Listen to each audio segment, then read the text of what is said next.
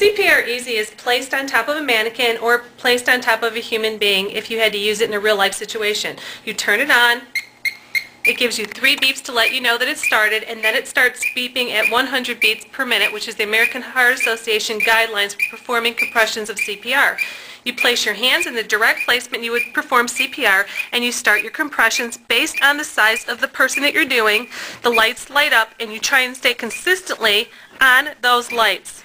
With consistency, those compressions will be good compressions that will keep the brain surviving.